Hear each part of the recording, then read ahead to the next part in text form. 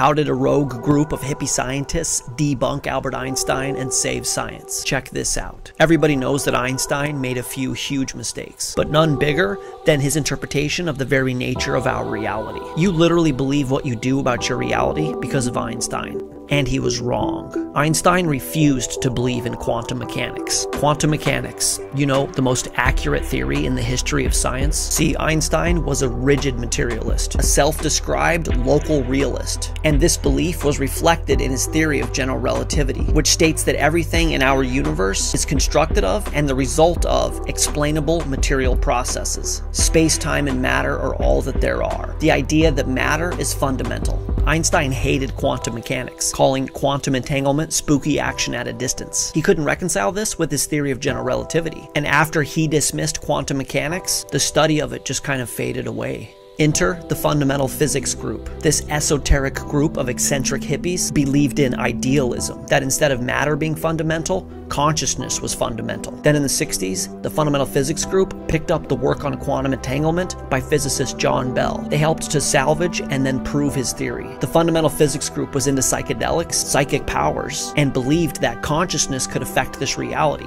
which was exactly the opposite of what Einstein believed. So when they helped resurrect John Bell's work and prove it scientifically, it meant that Einstein was dead wrong. Why don't you hear about this? See, there is a conformity of thought with how science is done at the top level. Those that promote rigid secular materialism are paraded around as champions of science, like Albert Einstein, while those who teach or discover information contrary to this philosophic materialist agenda are silenced. It was literally Einstein who convinced us that we are living in a material world. At the root level, quantum mechanics teaches us that the consciousness of man affects reality.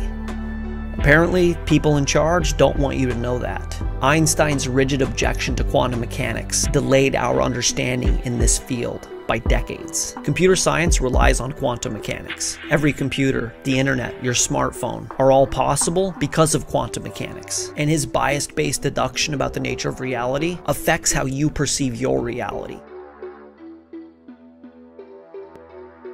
Maybe Einstein was wrong on purpose.